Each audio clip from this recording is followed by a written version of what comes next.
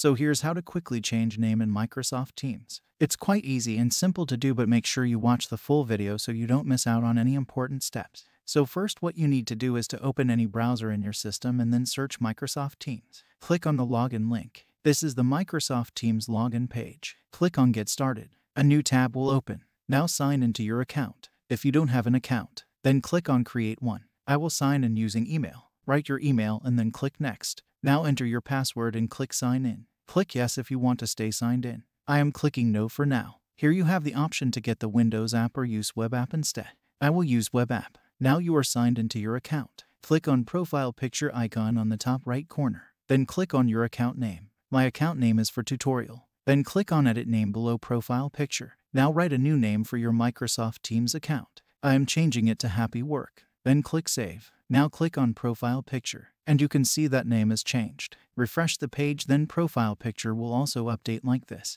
This is how you can quickly change name in Microsoft Teams.